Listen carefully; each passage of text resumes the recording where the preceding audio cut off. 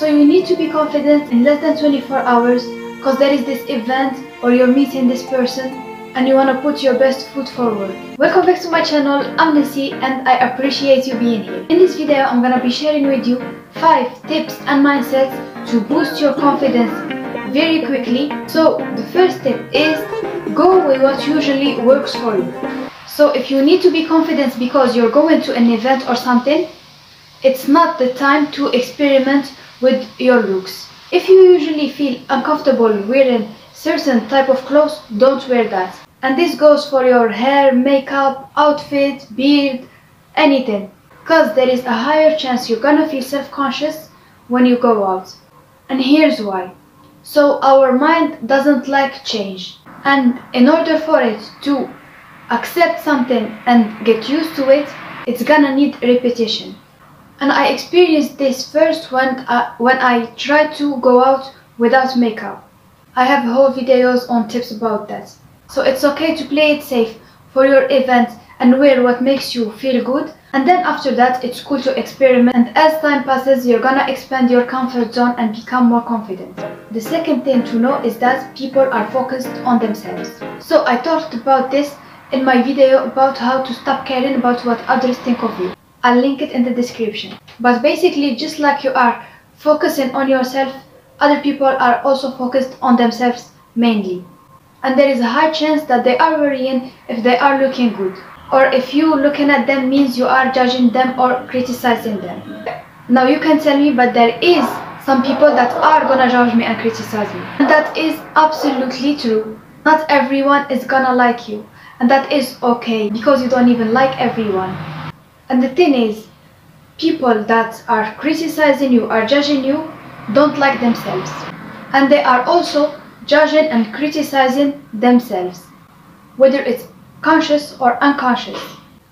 And by criticizing you, it gives them a sense of relief. It makes them feel less alone and less unworthy, because it makes them feel better about themselves. Therefore, it's not personal even if the criticism is targeted at you. The third one is that you're more attractive than you think. We all see attractive people who can't take a compliment because they do not believe it. And you probably heard that people find you 20% more attractive than you think. Not that you should care what they think, and I don't know if it's a study or not, but we all seen it in real life. Like you compliment someone and they deny it and tell you that you are a liar or something. Now why would I lie to you? How does that benefit me in any form? So obviously people are not lying to you, babes. Take the compliments. And also, we all been there and we all seen that. Like you see someone smiling and they look like the most beautiful person in the world.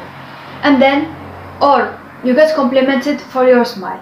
And then you go in the mirror and you're like, and you start seeing your cheeks become chubbier, and you start analyzing your teeth and smile and eyes and wrinkles, and you find yourself so ugly. Like for real, were you smiling this way like when when you were talking to that person? Of course not. We are not just features. When someone smiles, I swear to God, you can feel their soul from like their eyes and the way that the energy that comes out of them. So you can't judge yourself when you're looking like a robot in the mirror. You don't see how your eyes are shining. You're not seeing the full picture. When someone finds you attractive, it's not just because your features. It's about your aura and your energy and your personality.